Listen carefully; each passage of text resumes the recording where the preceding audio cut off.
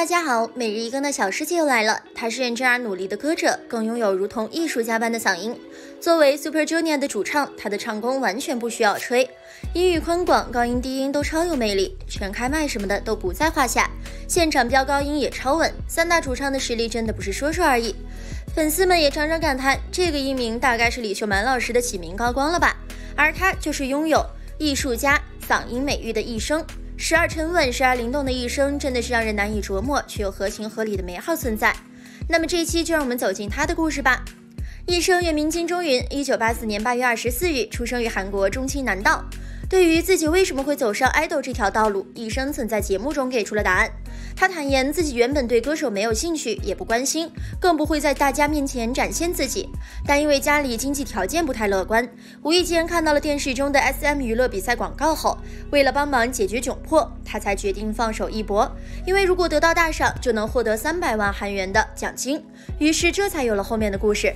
2011年17岁的一生获得了SM Best 选拔大赛歌唱赛第1名，入选为 SM 的练习生。在最开始进入到公司里的时候，有80名左右的男练习生，他也会感到很不安，因为他不知道自己什么时候就会被裁掉。而当时只有12个出道名额，于是为了进入到12名内，一生丢弃了自己的一切。在那几个月期间，他没有和任何成员讲过话，因为把他们想象成了是竞争者，没有办法去洗脑。但这一切的背后是一个孩子赌上了一切，拼尽一切，因为只有十分迫切的人才能出道，而他只有出道才能让家人生活过得更好。2005年，作为 Super Junior 的一员，一生正式出道了。不过刚出道因为生病，再加上本身就容易水肿的原因，他看上去总是肉嘟嘟的。发肿的时候确实在队友中间是外貌垫底，但一生却拥有着让粉丝们惊叹的超强自制力，靠着严厉的节食消肿以后，颜值蹭蹭上涨，消化各种造型的能力很强。后来在严苛的身材管理下，他逐渐化身成如今镜头前惊为天人的斯曼男形象。话说气质方面，早期的一生真的比较黑道大佬，气场很足，不愿卖萌，大家都说他骨子里流着黑道大佬的血液。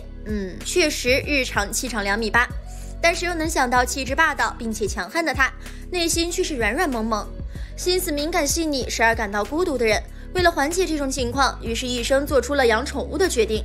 话说提到养宠物，一般人都会选择猫啊狗啊的，但一生却选择了乌龟，并给乌龟起了个十分接地气的名字小土地。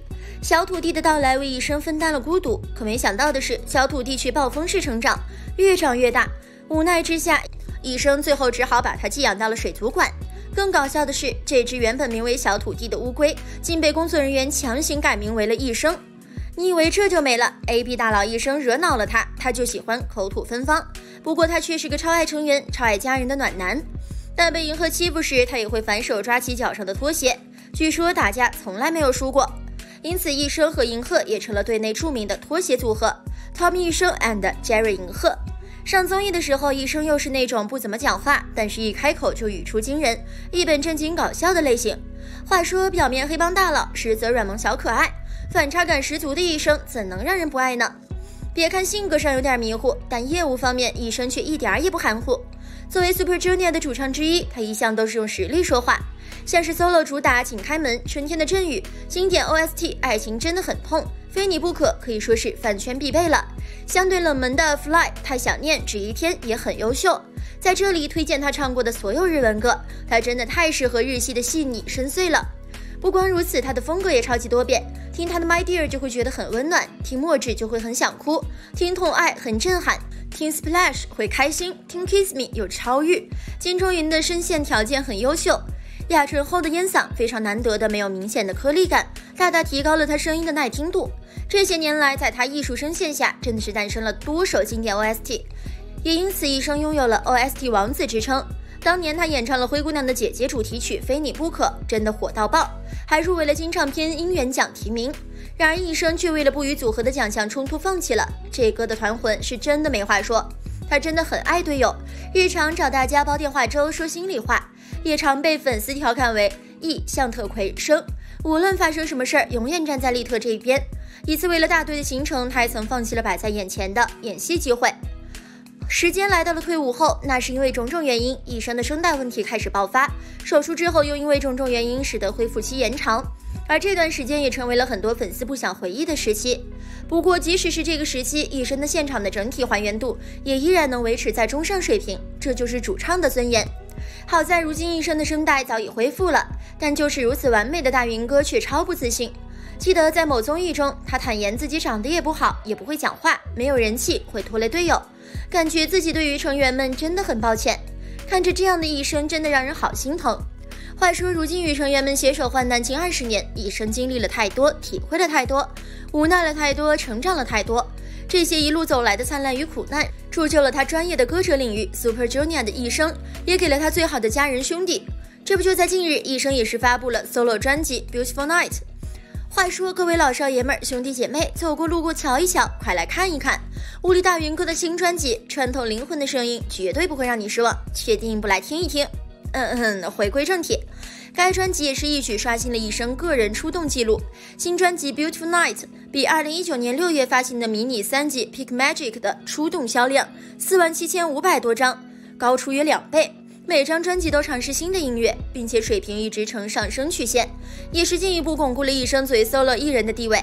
此外，这次专辑发行的同时，荣登了全球27个地区的 iTunes Top Album 排行榜第1名，受到了全球歌迷们的热烈喜爱。不光会唱歌，在大受好评的 Voice 中，一生也为观众带来了自己的表现，可惜出场太短了。相反，另外2部，第一部《锥子》作为第一次演戏的新人，一生带给了观众无数惊喜。而和佐佐木希的日本电影几乎可以算是他自己努力得来的资源。金钟云真的是个潜力无穷的宝石啊！除此之外，一生还超级充分，从未见过哪个国外明星运营微博如此认真频繁的，活跃的仿佛是个假号。不过因为全靠某翻译机，也造就了一生无数堪比车祸的现场。到底是单身2周年，还是 solo 专辑2周年，又或者两者都是？医生，你不说清楚，粉丝心里苦啊！